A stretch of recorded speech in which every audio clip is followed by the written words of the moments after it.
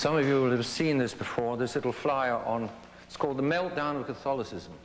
And there's a beautiful picture of the Vatican melting. Well, St. Peter's in Rome melting. And it's an overview of the book by Michael Davis, The Second Vatican Council on Religious Liberty. It's a very good book.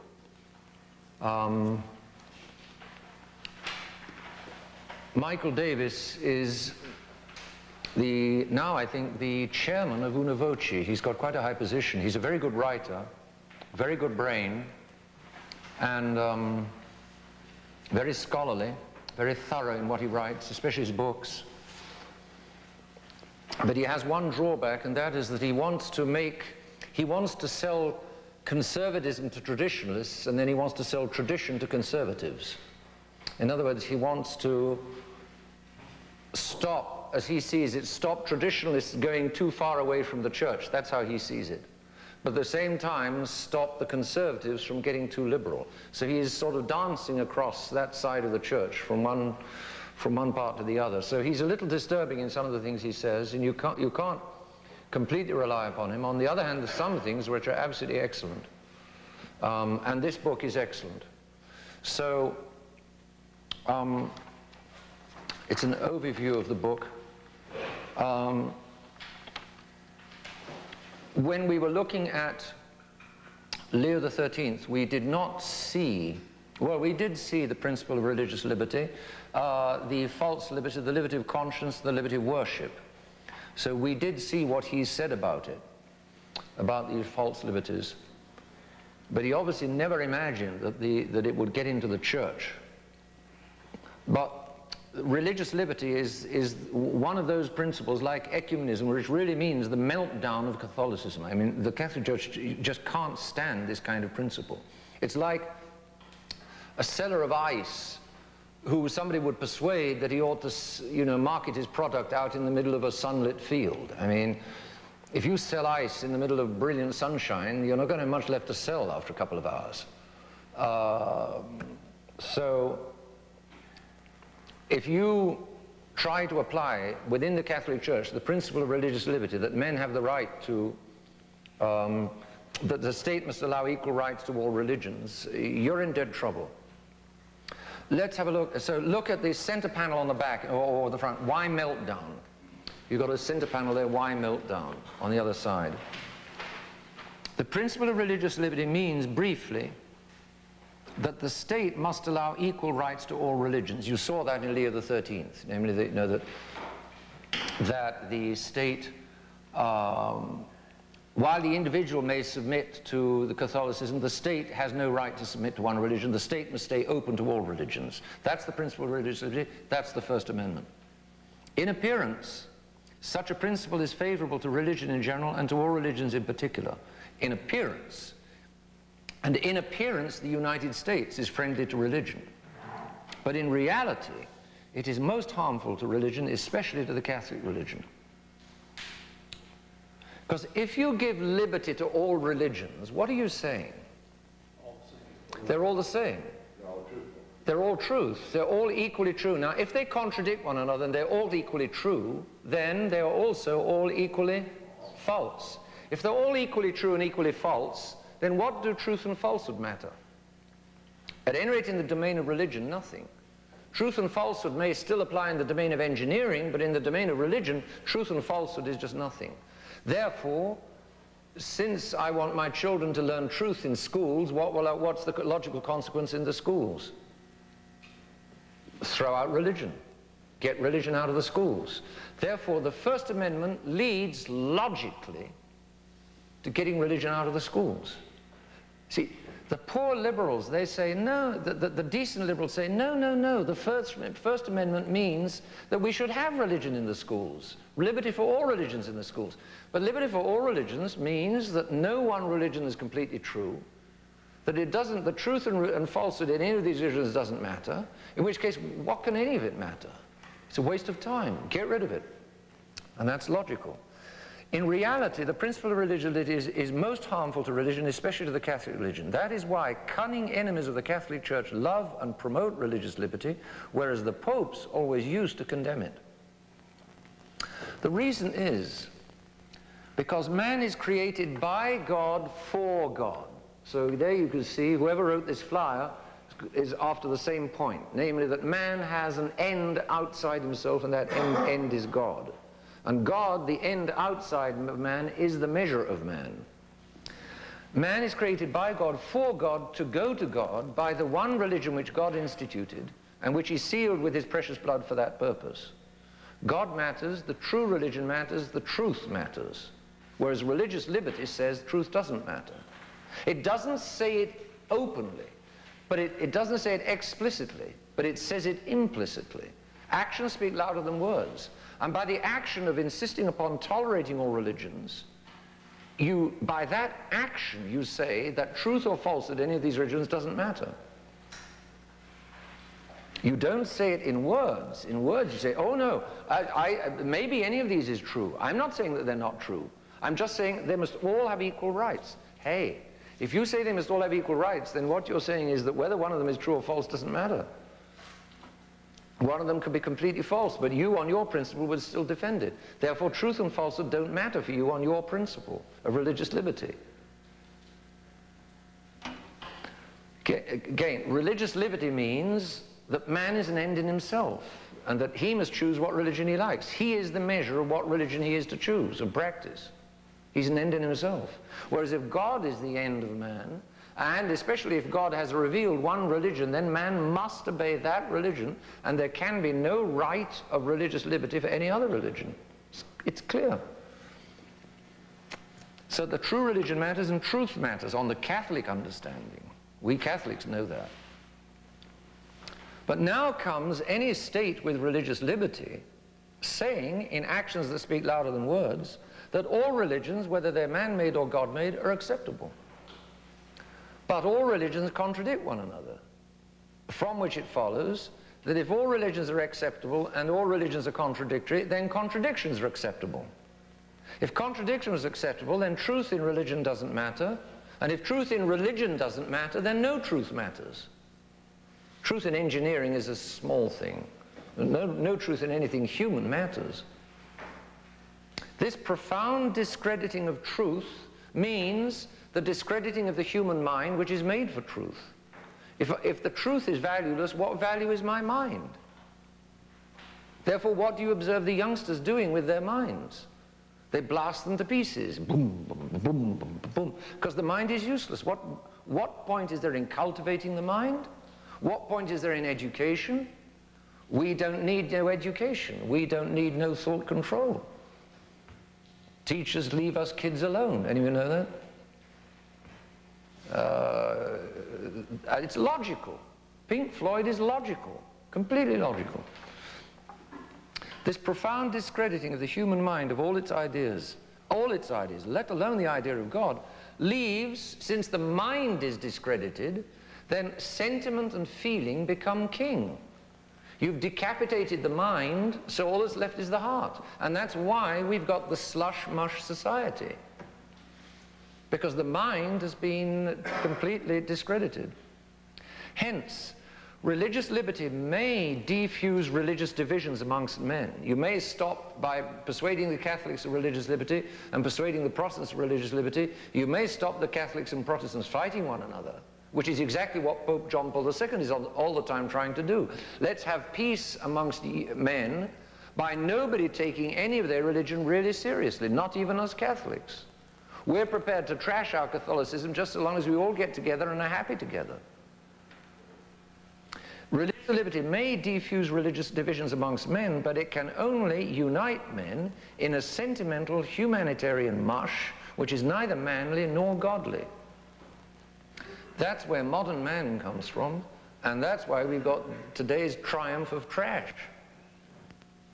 We've got the trash society, because man is just slush and mush, because the reason is decapitated, because truth is of no importance. So all that matters is slush and mush, and enjoy yourself with all the slush mush pleasures that you can lay hands on as fast as you can.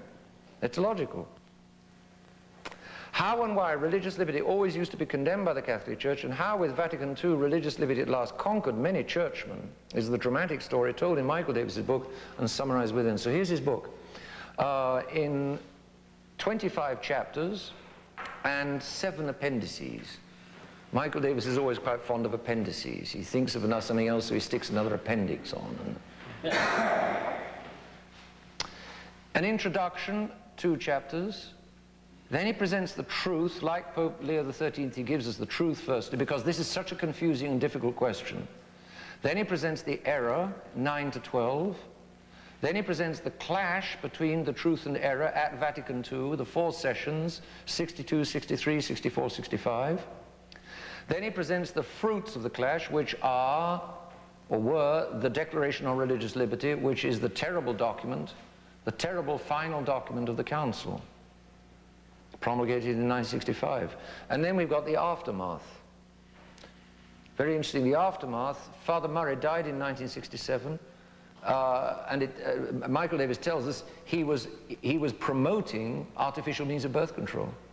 He was defending, in 60-67, he was defending contraception. And that tells us what kind of a man he was. You know, he was just a man out of sync with Catholic truth. So, let's go to the introduction. The introduction, Michael Davis is handling difficult ideas, so he puts it into concrete people. And there's one particular clash that embodies this clash of ideas, and that's the clash. November 11, 1963, at a doctrinal meeting in Rome, an American Monsignor and an American Jesuit clashed. The American Monsignor was Monsignor Fenton, and Monsignor Fenton was an American who vigorously defended the true doctrine, the true Catholic doctrine. And Michael Davis's book is dedicated to Monsignor Fenton. He's dead now, but it's dedicated to the memory of Monsignor Joseph Clifford Fenton, editor of the American Ecclesiastical Review, 1944 to 1963, whose clear, consistent, and courageous defense of papal teaching on church and state must once again be vindicated as the authentic Catholic position.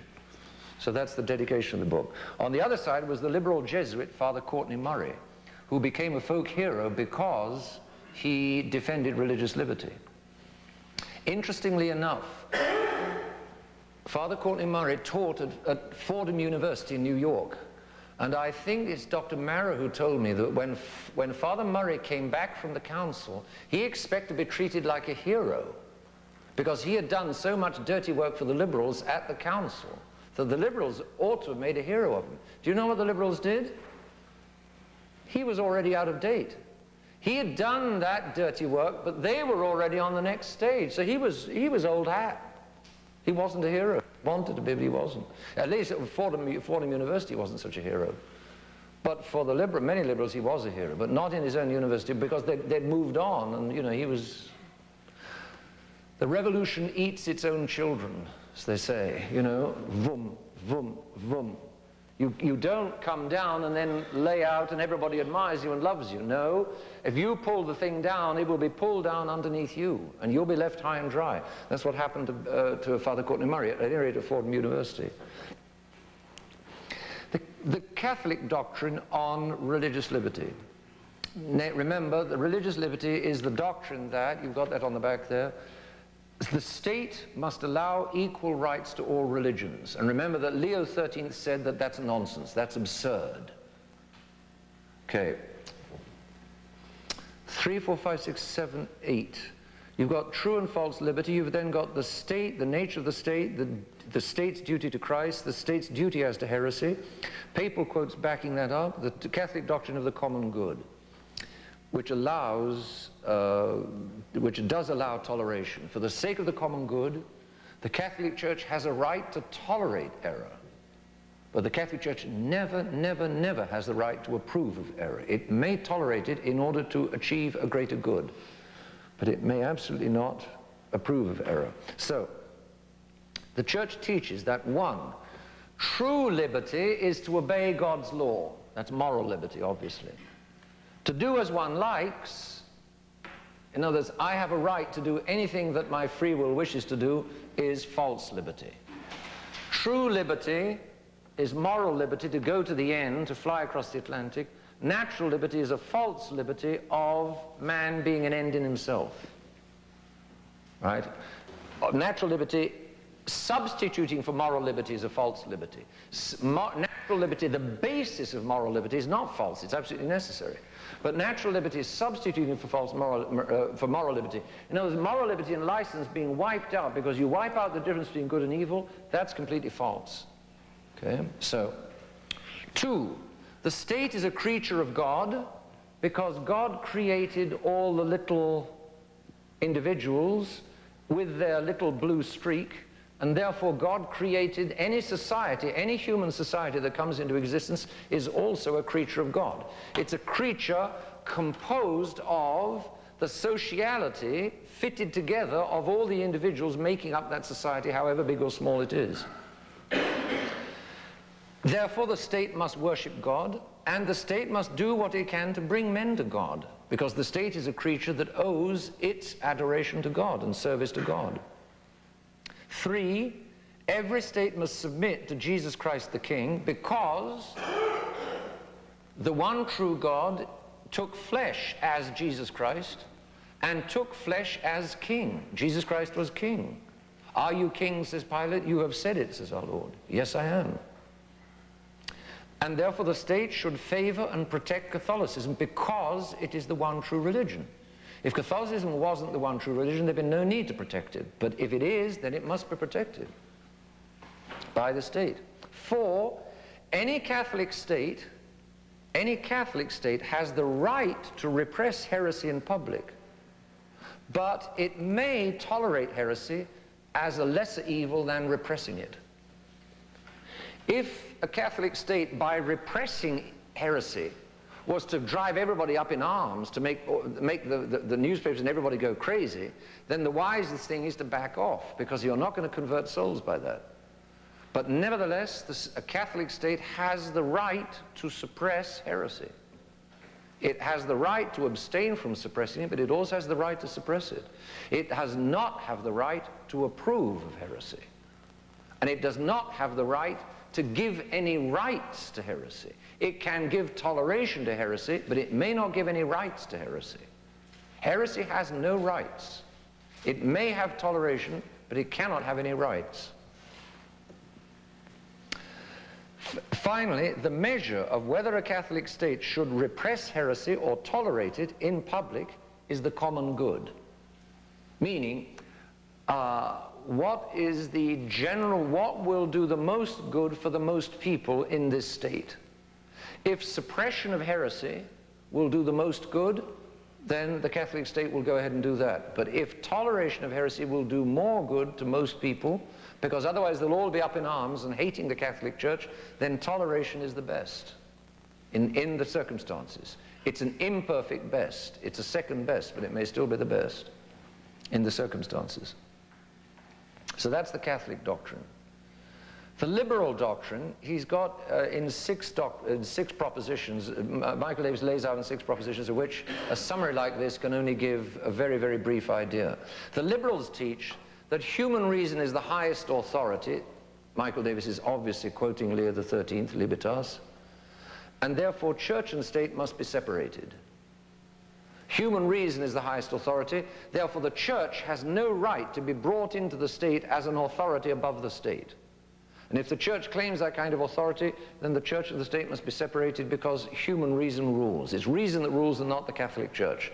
Therefore, reason will rule the state, men will rule the state, and the Catholic Church can do what it likes. But the Catholic Church will have nothing to do with the state. Therefore, reason rules and church and state must be separated. That's liberal doctrine. Very briefly, we may come back to that and lay it out a little more. The champion of that doctrine was this Father John Courtney Murray, an American Jesuit then who died in 1967. He must have been born around the turn of the century. He was a liberal Catholic, he was a lover of the world, and he was an Americanist. 10. Thus, Father Murray taught that all men have a natural right to practice in public their own religion. That's what Father Murray was teaching before the council, and that's what he persuaded the council to adopt as doctrine. It's completely false. Men do not have a natural right to practice false religions in public. Every man has a natural right to practice the one true religion in public, but no man has any right to practice a false religion in public. He may be tolerated by the state, but he has no right to be tolerated. All he has is the right of the state to abstain from persecuting him if it'll be for the common good. But heresy has no rights. In this, Father Murray was wanting to conform Catholic doctrine to the outlook of contemporary man. Michael Davis has a lot of quotes about, undoubtedly, I can't remember the chapter, but it's a number of quotes proving that this is modern man's attitude. So Michael Davis, Father Murray was once again wanting to fit the church to the world instead of wanting to fit the world to the church. Jesus said, going, teach all nations, not go and adapt to all nations. Go teach all nations what I have commanded you, and baptize them in the name of the Father, and of the Son, and of the Holy Ghost, and behold, I'm with you until the end of the world. But he said, teach all nations. He did not say, adapt to all nations. Father Murray was wanting to conform Catholic doctrine to the outlook of contemporary man, or to the outlook of the USA Constitution. Friend and foe alike, both Father Murray's enemies and his friends considered that he was an Americanist, namely, somebody who wanted the American doctrine of religious liberty to be transferred into the Catholic Church, to be adopted by the Catholic Church. And that's exactly what Vatican II did. And that's why Father Murray is called an Americanist. He was an American by nationality, and he wanted the church to take over the idea of the great idea of the liberal American Constitution. The clash. So there we've got the truth, which is the old-fashioned Catholic doctrine, and now we've got the error, which is represented in modern times by John Courtney Murray, Father John Courtney Murray in particular. Now we come to the clash, which was when the error and the truth met head-on. And there were 4 stages. The Second Vatican Council was where the error and the truth clashed, and the Second Vatican Council had 4 sessions: 1962, 1963, 64, 65. It was autumn of each year: autumn 62, autumn 63, autumn 64, autumn 65. They would begin sort of September, October, and they would run right through till November or December. So it began with 1962. In 1962, you get firstly tradition rejected, so the ground is cleared of the truth for the junk to come in. Secondly, the Americans move in because there were a lot of American bishops who were convinced that the best thing that the church could do was to adopt American liberal doctrine. In other words, a lot of the American Catholic bishops were not really Catholic, unfortunately. 64, there was a bitter fight. Archbishop Lefebvre and some other old-fashioned bishops took a stand in favor of the old-fashioned truth, but by 1965, it was the liberals who triumphed. That was that terrible council. 13. At Vatican II, firstly, the traditional schema on religious toleration was thrown out. There was a schema drawn up prior to the council under Cardinal Ottaviani, and Archbishop Lefebvre took part in it, as I think he said. And the Archbishop says that that schema was completely orthodox and classical. And notice, it didn't talk about religious liberty, it talked about religious toleration, which is quite a different thing. But Bayer, Cardinal Bayer, also had a schema on religious liberty. So the traditional schema on religious toleration was thrown out, together with a lot of other traditional schemas or prepared documents. They were all just tossed out. They took 2 years to prepare, and the Archbishop says they were very well done. They were a real adaptation of the truth, without changing the truth, to modern times. But the Council Fathers weren't content with that. The Council Fathers were liberals. They didn't want a Catholic adaptation. They wanted a liberal adaptation. So after the schema was thrown out, the Secretariat for Christian Unity took over. The Archbishop Lefebvre always used to say that that's a very sinister organization, the Secretariat for Christian Unity. It was a means of getting around the classical Roman congregations. The Curia, the Roman Curia, was built like a series of roadblocks in the way of error. One congregation, the congregation of the Doctrine of the Faith, one congregation or another would block error.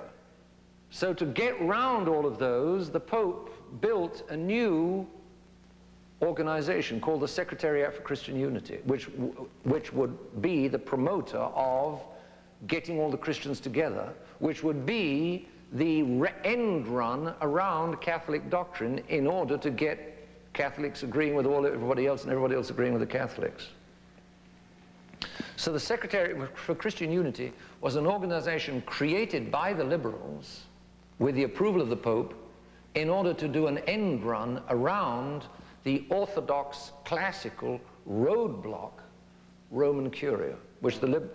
Is that John the 23rd? Or, yes, I think the Secretariat was created under John the 23rd, yes, I think so. Next, a year later, the Americans move in because the American bishops had a crusading sense of converting the Catholic Church to religious liberty. The American bishops really thought that the church needed to get with it. We American Catholics, we know how.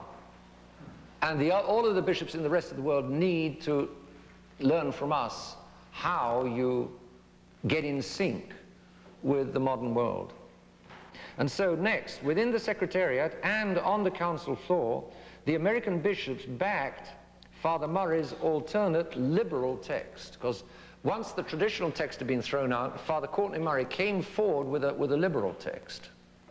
And the American bishops backed it because the American bishops religiously believe, the American bishops have a Sunday morning Catholicism, unfortunately. And their real religion, and many of the American Catholic bishops, was liberty. It was American liberty.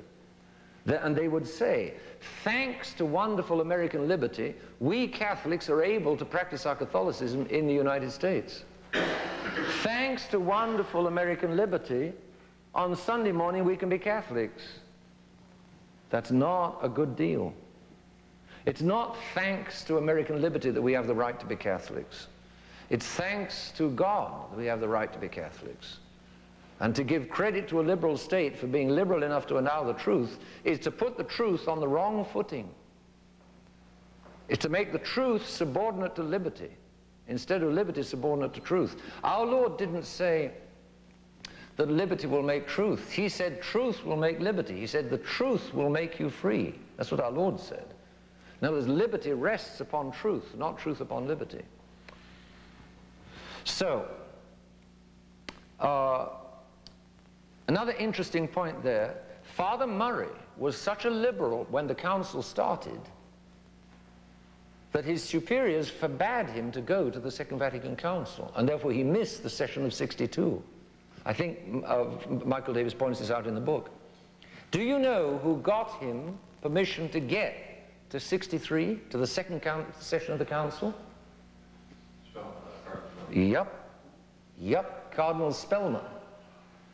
Now, Cardinal Spellman passes for being a conservative. But we've got some of his wartime sermons and speeches in the library. He was a liberal. Cardinal Spellman was a liberal. And it's because he's a liberal that he promoted Murray and made sure that Murray attended the council. Did you use Murray as a Peritus, may well be. And do you know who Cardinal Spellman always said was one of his friends? Franklin. Pius II. Pius XII. Spellman passed for being a friend of Pius XII. The whole church before Vatican II was worm-eaten in a certain way. I'm not saying Pius XII was worm-eaten, but if he really was friendly with the Cardinal Spellman, he didn't really know what he was doing. Because Cardinal Spellman was a strict conservative in outer things, but the inner doctrines, he's a liberal. And he was, because he was an Americanist. He was an Americanist. I can prove it from a book in the library if any of you doubt it. So he was very strict in, oh, beautiful beretta and beautiful capa magna, cloak, all of the trimmings and frills and furbelows, but as for doctrine, he believed in America. Was he also the military ordinary? I don't know. Yes? He was a single guy. I was stationed in Berlin from 61 to 63. Yes. 62 for Christmas. I'm almost positive he was there. Yes. The same mass. Yeah, it could be. Because it just comes Yeah. to mind. Yeah. He must have had that job for like 25 years because he was even during, he had it during World War II and even during Vietnam. I know when he was in Korea. Well, And that was. he worked Yeah. at home. In fact, I met him. I shook his hand. Okay. Well, I'm afraid he was a liberal. But a lot of those liberals were strict on the outside and soft on the inside. And then when Vatican II came, the softness inside simply broke outside. And they all just threw away the berettas, threw away the vestments, threw away, and began dancing with everybody else. So, the American bishops backed Father Murray's alternate liberal text. In 1964, a bitter fight took place. The Declaration on Religious Liberty became a separate schema, and it was bitterly fought over in 3 drafts. The Religious Liberty there was a document that had more drafts. The final draft was the 6th draft. It had more drafts than any other document in the Council, because I don't think any other document was quite as deadly. And finally, after the fight in 1964, 3 more drafts were fought over in 1965, but the 6th and final draft was approved by the Council, on the Council floor. It was approved by the Pope, and it was approved by Father Murray. So it went through. Now, what is that? So that's the story of the clash. Now, what is in the document? And this is what we've got, this is what Michael Davis looks at in chapters 17 to 23. The problem of the doctrine. Then the fact that the article number 1 in the doctrine, the document is in 15 sections. And in the first section, when a lot of the church fathers still refused to sign the document, do you know what Paul VI did?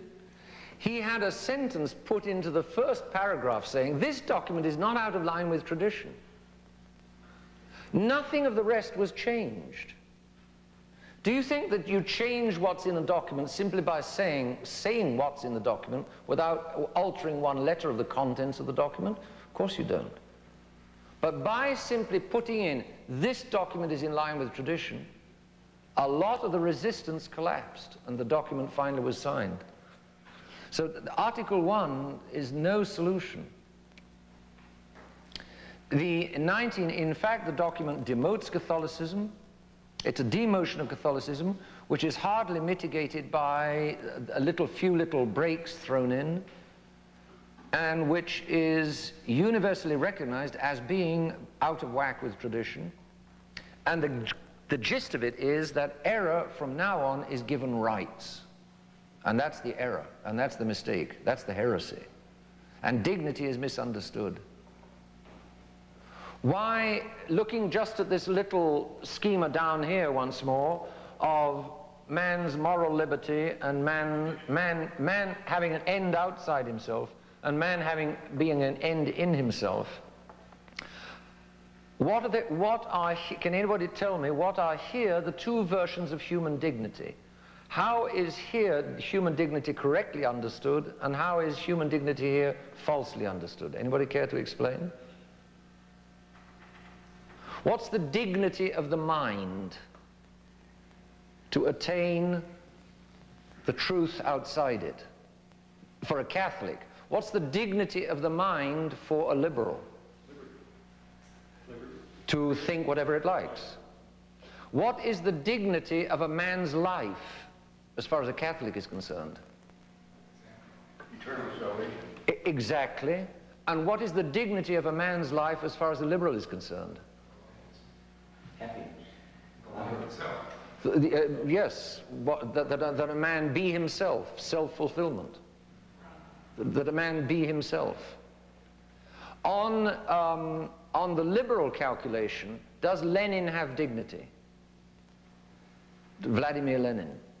Yes. On a Catholic calculation, does Lenin have dignity? No. Not to speak of, no.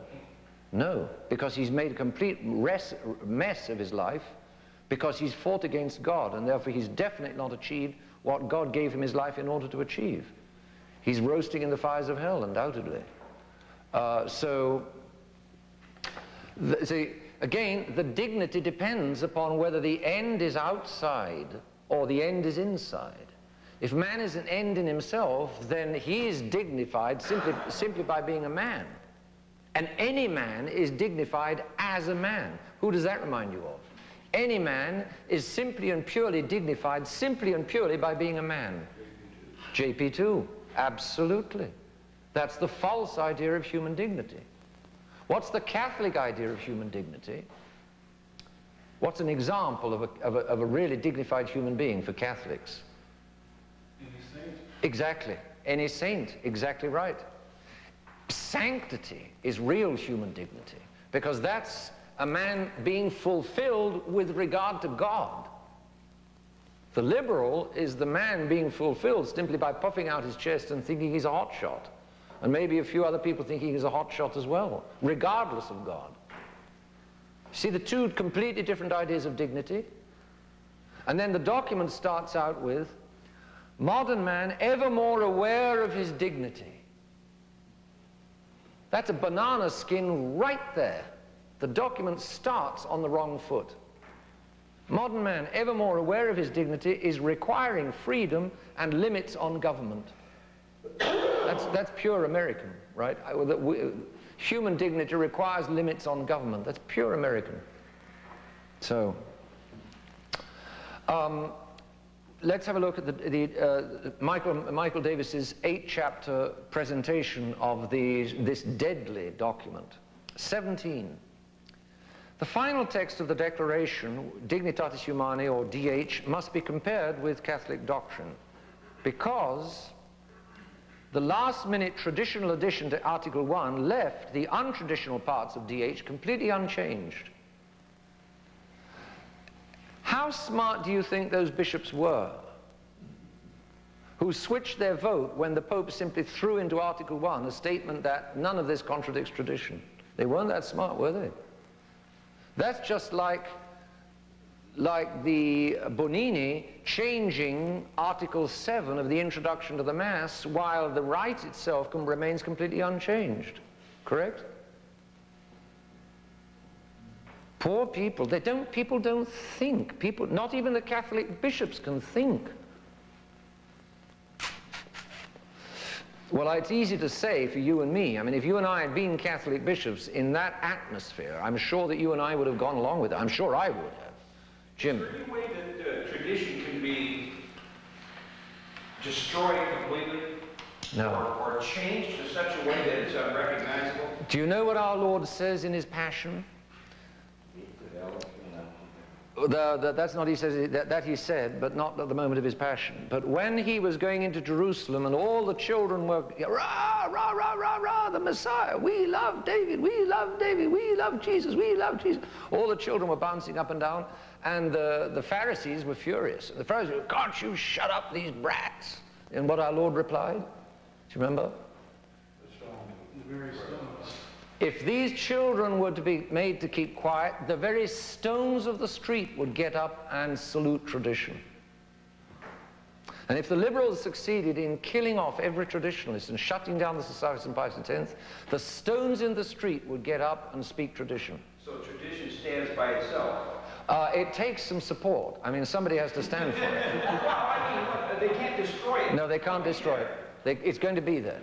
But American bishops must have thought, in as much as you just gave it lip service in Article 1, that sooner or later tradition would overwhelm what they didn't like about this thing. If they really had some questions about it. yes. I wonder if they even thought. They didn't think. They had this warm feeling about liberty and a warm feeling about the church, about Catholicism. So if you get the two together, we'll have a double warm feeling. And double warm feelings are really very nice. So let's have a double warm feeling and let's mush together the church and liberty. We'll have the best of both worlds then. Well, originally they rejected it, right? And And then something persuaded them to change their vote. Yes. Originally, it's not the American bishops that were rejected. I think it was a bunch of Spanish bishops, especially, that were standing out. Oh. And the Pope won them over. It wasn't the American bishops. No, the American bishops were all for the document, no problem. It was some old-fashioned bishops who were still insisting. And so the Pope simply threw in an extra statement that it's a perfectly traditional document without changing anything else in the document. And the resistance largely collapsed. That was the prestige of the Pope. If the Pope said it, then that's it. If the Pope says that black is white, then black is white. That's wrong. It's maybe so strong even today. It's very strong even today. That's exactly right. You know, I must tell you this. After the Civil War, I asked many people, and Franco was at the height, if the Pope would command you anything, or Franco, whom would you obey? And to a man, everybody told me to obey the Pope. Yes. It's so strong. This Yes, was, that's right. And it's legally honored today. Absolutely. It's exaggerated veneration of the Pope. They assume that the Pope is infallible in everything he says and does, and that's just not true. He's infallible only under certain strict conditions. All right, let's move on. So the last-minute traditional addition to Article 1, here it is, I'll give it to you. This demand for freedom regards firstly the free exercise of religion in society. Vatican II declares that this demand is in accordance with truth and justice and in accordance with church tradition. That's what they threw in. It's completely false. Completely false. So, Dignitatis Humanae 19, in effect, reduces Catholicism from being the one true religion to being merely one religion amongst many. And that's logical. If you say that the state must tolerate all religions equally, must treat all religions equally, you're saying that all religions, that Catholicism is just one amongst many other religions. In actions which speak louder than words, you're saying that Catholicism is just one amongst many other religions. It's true that Dignitatis Humanae does allow the state to help religion by the state's protecting public order in a broad sense. So there are a few little tidbits to tradition, a few little cap taken off here and there to tradition in the document, but mostly it's just brand new doctrine. It's liberalism. So it's liberalism with a sprinkling of tradition on top, just to deceive people and make them think that it's still Catholic doctrine.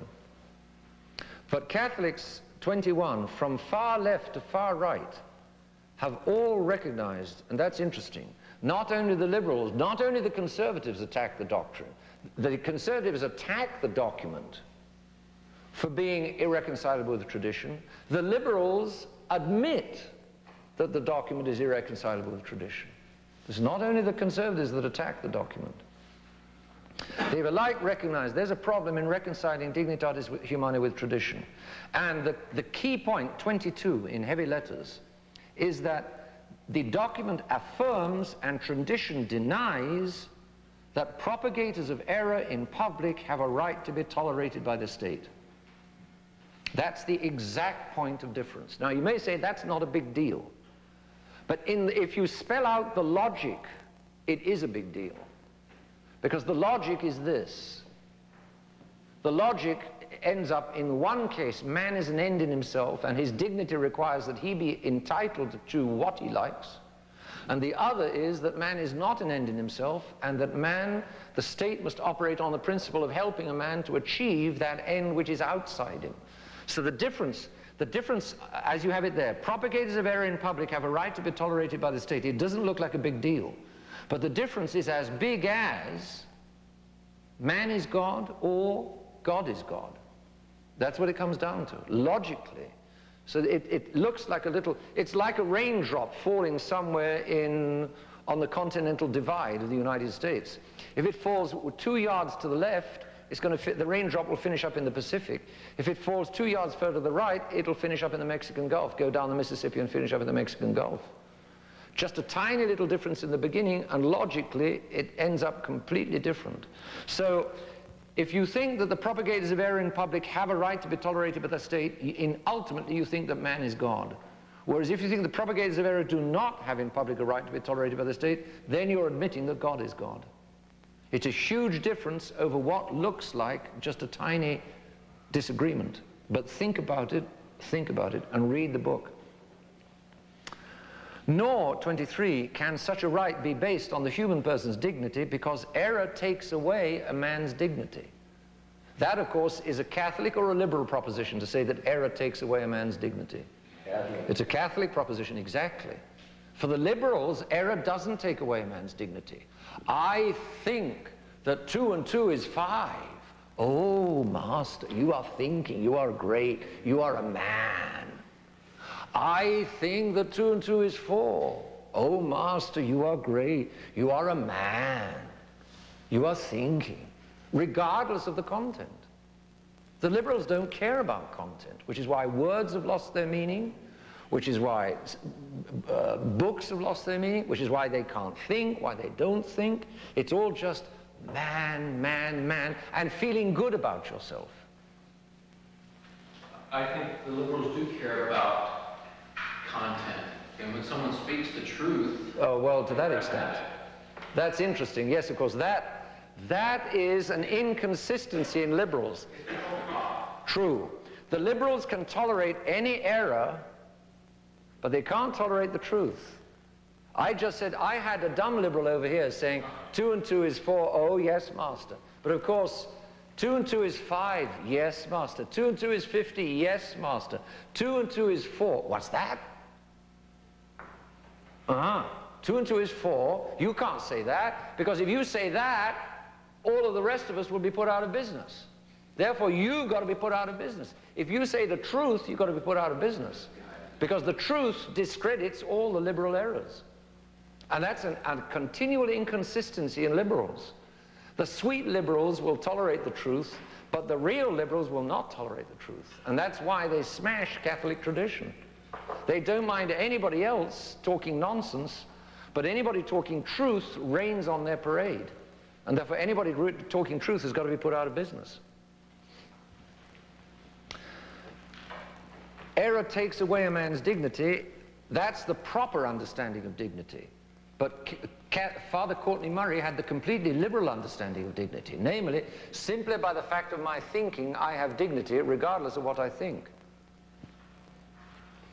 Finally, 24-25, Father Murray died in 1967, leaving to the Church a legacy of liberalizing and Americanizing ideas.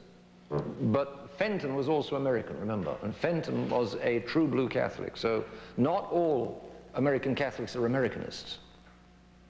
For instance, in 1969, all prayers irreconcilable with DH were removed from the Universal Church's liturgy. That was the new missal. The appendices are a little interesting. None of Vatican II's teaching had extraordinary infallibility, and only what was traditional had ordinary infallibility, and therefore nobody is bound to admit the nonsense in the document on religious liberty. It doesn't come under either extraordinary or ordinary infallibility. Next, between Pius IX's authoritative teaching in Quanta Curans, the syllabus, and on the one side, and Dignitatis Humanae on the other side, there is, if not direct contradiction, at least irreconcilability. So the document is going against the, and you've got on the wing of the Vatican II tradition on the other side, you've got 4 examples of the clash between what the previous popes teach and what Dignitatis Humanae teaches. 3, in many formerly Catholic countries, Dignitatis Humanae opened the way to a grave undermining of Catholic faith and morals, and a notable example was Spain. Because the Vatican kept telling Spain, you must take away the special status of the Catholic faith. You must stop forbidding Protestants in public. And any state like Colombia or the Valley, in the canton of the Valley in Switzerland, or Spain, any state which still wanted to give, any Catholic state which still wanted to give any privilege to the Catholic religion was damned by Vatican II. And under pressure, Franco undid the state privilege of Catholicism in Spain. And the result is that Spain today is a mess. Oh, it's dead. Father Anglis, who's a Spaniard, tells you Spain is dead. Rick Rader's daughter-in-law said that all over Spain, they're very strong for Clinton, because somebody has convinced the Spaniards that Clinton is doing everything he can to stand by abortion. A deliberate Yeah. falsification. The Spaniards have gone crazy. It's incredible. Such a short time. Yes, Mind-boggling. yes it is. That's correct. In a very short time, it's mind-boggling. It's tragic. Dear Spain, great Spain, Catholic Spain, the creator of the Spanish Catholic Empire in the New World, gone. The devil is taking his revenge on poor Spain. So, fourthly, the official spokesman of Dignitatis Humanae at the Council was a Belgian, and he tries to show that the new doctrine is just a development of tradition. But again, it was a real weasel speech. It's well done, it's cleverly done, but it's as false as a $3 bill. The traditional doctrine on a state's tolerating public heresy is laid out in the preparatory schema which was rejected by Vatican II. We saw that in number 13, the traditional schema on religious toleration. Was that Belgian? Was that Monsignor Duchamp? De Smet is right, yes. De Smet is right. Sixthly, Pope Pius XII went into this question in a speech called Kyrieschi, and he taught that states may today have to forego exercising their right to repress heresy. In other words, he's saying that in today's circumstances, said Pope Pius XII, who was Catholic, in today's circumstances, the state may not be able to repress heresy, and it may have to back off repressing heresy, but it still has a right to repress heresy. It may be obliged by the facts to back off, but it still has the right. It doesn't lose the right to repress heresy. And it's a completely different thing from the liberals who say that the state has no right to repress heresy. And finally, Michael Davis gives a chronological list from 1960 to 1965 of the events by which Dignitatis Humanae emerged at Vatican II. The book is well worth reading. It's not too easy in parts, but with that schema and with that introduction, you ought to be able to get hold of it, and it's well worth it. It's well worth because you grasp what the whole problem is about. Tonight, bring any questions you have. I haven't got Unabomber 2 to bring, so I will think in case I have something to bring, in case you haven't got enough questions, but otherwise it's a free-for-all. So line up your questions and bring a stake, an S-T-A-K-E, with matches to light under it if you want to burn me.